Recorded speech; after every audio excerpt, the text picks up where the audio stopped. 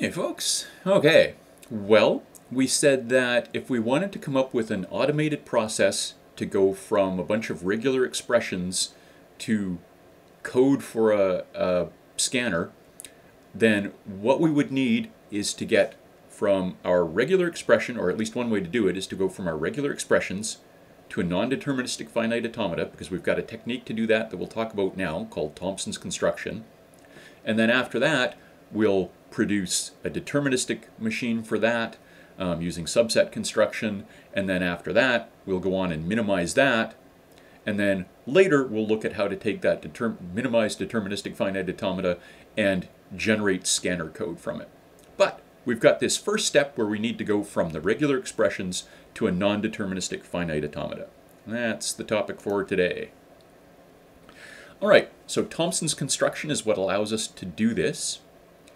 And essentially what it does is creates a couple of simple finite automata and then starts applying different rules to build them together based on the operations in the regular expression.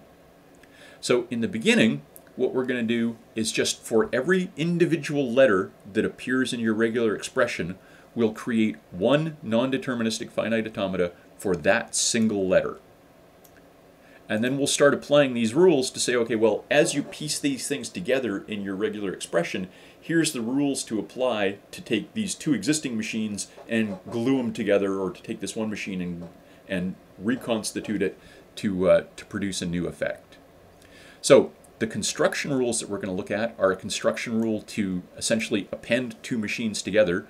So if I've got one machine for A and one machine for B, how do I glue those things together to produce a machine for AB?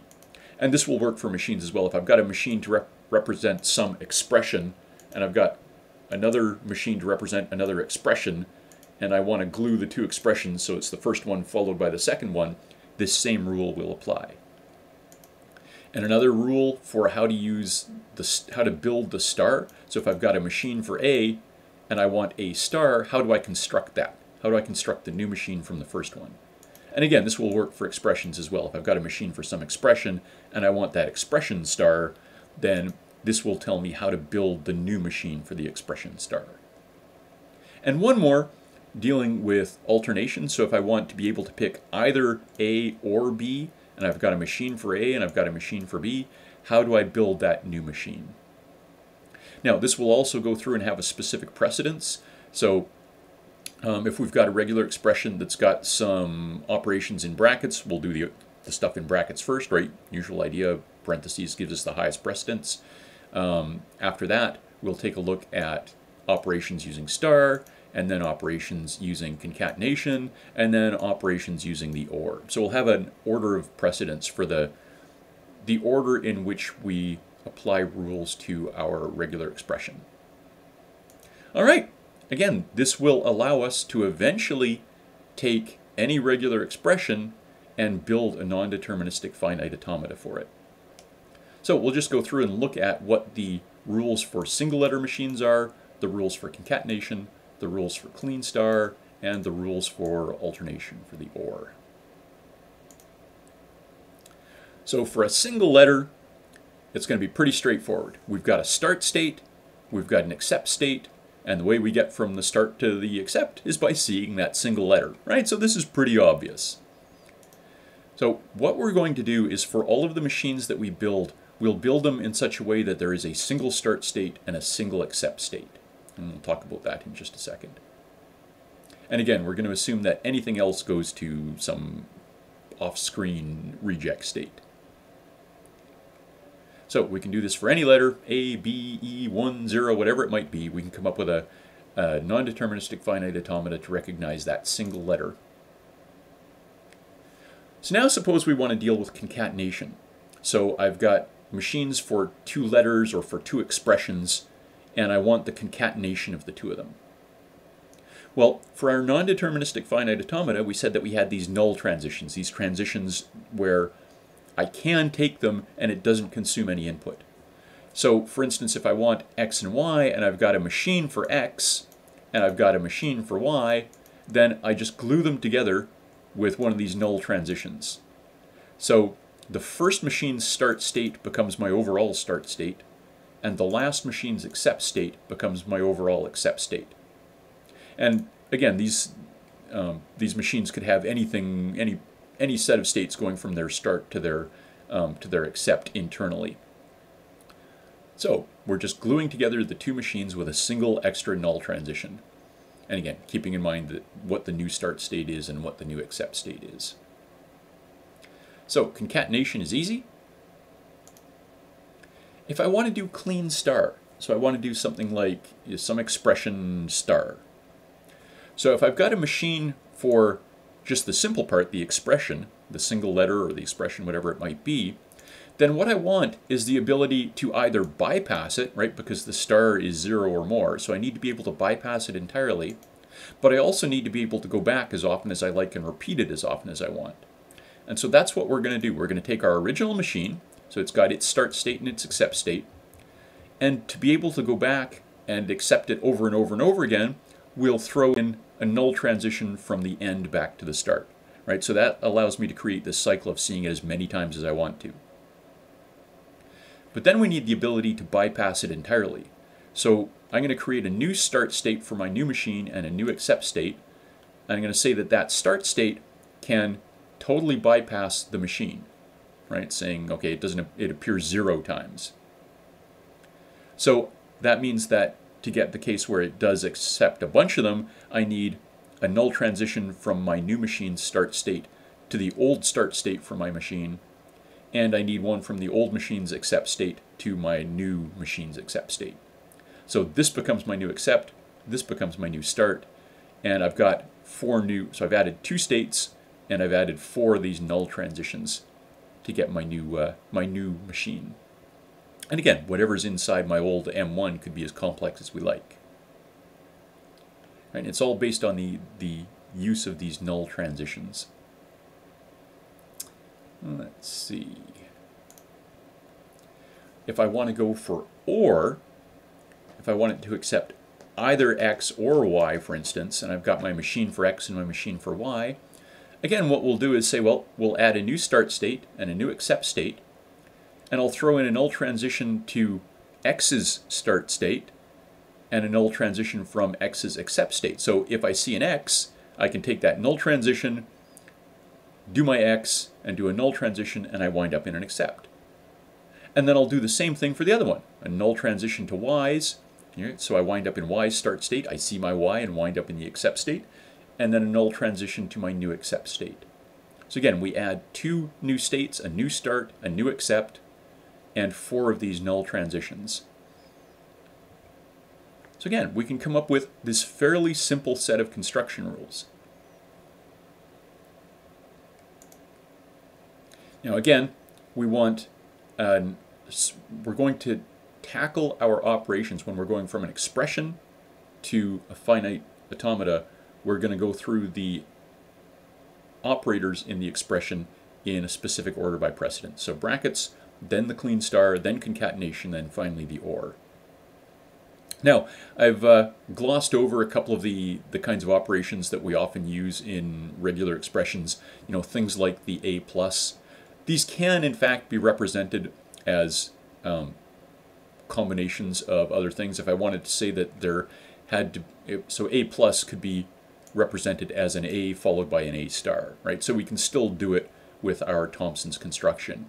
Or if I said that, I needed 3 or more, then I could have 3 A's and then an A star, that kind of idea. So we can come up with, for any of our normal regular expression operations, we can come up with a way to do it with the rules that we've got here.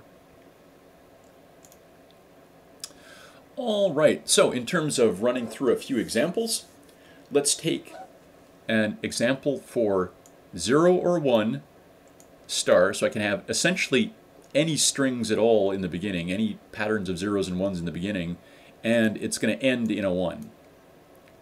So what we're going to do is just build this up chunk by chunk. I'm going to have a machine for 0, and a machine for a 1, and another machine for a 1, and I'm going to start gluing these things together. So our brackets have highest precedence, so we're going to do what's inside those first, which means doing this 0 or 1. So we'll have a machine for our 0. So it's going to have a little internal start state, a 0, and its accept state. And we'll have a machine for a 1. So it's going to have its start state, a 1, and then its accept state. And then to get my OR, I'm going to say, okay, well, the way I did that was to throw a new start state and a new accept state on the end and add my null transitions to the 0's start state and the 1's start state, and then my null transitions from the 2 accept states to my new machine's accept state. So these 6 states are my 0 or 1. And then I throw in the clean star. So now I want to be able to go from my 6-state machine's accept back to its start so that it can go through any number of times. And I want a new start and accept around it so that I can bypass it. So I throw in my new start state, my new accept state. I've got a null transition to the start of that OR section, and a null transition from its accept to my clean star's accept, and a way to bypass the machine so it can appear 0 times. So here, these first 8 states are doing my 0 or 1 star. And then I need my concatenation at the end to get that final 1. So off at the end here, I've got my machine for a 1. And to get my concatenation, I just throw in a null transition from that first big machine to my 1 machine. And there I have my non-deterministic finite automata to recognize that expression. Now you can see that the number of states in this and the number of null transitions and things tends to explode pretty quickly, right? We've got a very small regular expression, relatively speaking here, and yet we've got what, 10 states and let's say 10, 11, 12, I don't know, a dozen or so transitions in there someplace. So keep in mind that these non-deterministic finite automata are going to get fairly big. And the deterministic finite automata that we produce from them later can also be fairly big, which is why eventually we'll throw in a minimization stage. So this is pretty much saying what I just babbled. We've got lots of extra states, right? Just something to keep in mind. All right, so let's do one more kind of demented example just to drive the point home. So this time we'll go through, and our expression is going to be A or A star AB starred followed by an A star. So internally, I've got these 4 A's. So I'm going to have 4 little tiny machines for those, and I've got this one B. So I'm going to have a little tiny machine for that, and I'm going to start gluing these things together. So if you happen to look off here, there's these 4 machines for A's embedded in there, and 1 machine for a B embedded in there. So we've got this big bracketed expression that we're going to have to do first, and inside it's got this bracketed expression that we're going to have to do firstly. And within that, we've got our A star AB. So we'll do the star and then the concatenations. So let's start off with that A star in here someplace. So we've got a little machine for our A, and we want to turn it into A star. So we throw in a null transition, and so I'm just going to assume that everything that's not labeled here is a null transition. We throw in a null transition from its accept back to its start, and then we throw in an extra start and accept state around it with a null transition that allows us to bypass the machine. So this little block of 4 states here is our A star. And then after that, we need our machine for our A with a null transition to get to that, right, for our concatenation, and a little machine for a B with a null transition to get to that. So here, this block of 1, 2, 3, 4, 5, 6, 7, 8 states is our A star AB. Let's see, now we want that starred. So we need, again, a null transition from its accept back to its start, and we need a new start and a new accept that allows us to bypass it with a null transition that allows us to skip that bracketed expression. So now we've got our A star AB star. We need to OR that with an A. So we need a machine for an A, and we need an OR that says, okay, well, I can either go to this big thing that I just created, or I can go to my A. And then either one of those is going to transition back to an accept state. So this big beastie is my A or blah, blah, blah, blah, blah. So at the end here, I still need I need to concatenate it with an A star. So I need my A star, so I've got my A with a null transition from its accept back to its start, and a way to bypass it. So a new start, a new accept, and a null transition around it. And I need to concatenate the two of them together, so I've got this one extra null transition in between. And so I've got my overall start state way back at the beginning, and I've got my final accept state, and who knows how many states there are in the middle here. But again, this gives you an idea. You can go through and just piece by piece incrementally build up a non-deterministic finite automata for whatever your expression happens to be. Lots of fun. Okay, just a couple of bits and pieces. This is looking at, so far we've been looking at a construction for something that recognizes a single token. If we wanted to be able to recognize any token in the language, then we could take a similar approach where we say, well, if I've got a regular expression for the first token type and a regular expression for the second one and a regular expression for the third one, I could just take the OR of all of them to get anything that's in the language, any valid token. So I could use my Thompson's construction to go through and say, okay, well, this is my big machine is basically going to be an R1 or an R2 or an R3, etc., etc., etc. Maybe I would want to go through and somehow mark my accept states by which specific token type they recognized, so I could distinguish between the different kinds of accepts, so that eventually when I go through to generate code for this, I can say, okay, well, yeah, that was a valid token, and it was a valid, int symbol, or it was a valid less than operator, or it was a valid whatever the different token types are. There's one more complication, just to kind of look ahead. One more complication that we're going to run into, in that eventually we're not going to be looking at a string representing just a single token. A string is going to represent a whole sequence of tokens. And so it gets a little bit more complicated to say, well, I'm not going to consume the entire string to recognize a token. I'm going to consume a part of the string for the first token, and then a part more of the string for the second token, etc., etc. So one of the things we can do is to say, okay, well, we'll make the language kind of fully delimited. There's got to be white space. We'll use white space only as delimiters, and there's got to be white space before and after every single token that's in there. So every time I see a token, I go, ah, that's the end of a token. Or every time I see a white space, I go, ah, that's the end of a token. But that works, and it keeps our regular expressions and things nice and simple, and keeps our machines simple. But it's kind of a pain for the programmer if you've got to put a space before and after, every single semicolon and every single less than or greater than or whatever it might be. So usually we'll go with something that's a little bit more sophisticated. One of the things that you can do is, when we're building our recognizer, set it up so that it'll go through and scan as far as it can, and if it gets to the end of the string and it's not in an accept state, then it backs up to the most recent accept state that it saw. And goes, oh, okay, well, back there, that was the end of the token that I was supposed to recognize, and then it restarts with a new token from after that point. So you can have this sort of scan forward and then roll back, and scan forward and roll back, and scan forward and roll back approach to try and work your way through the token set.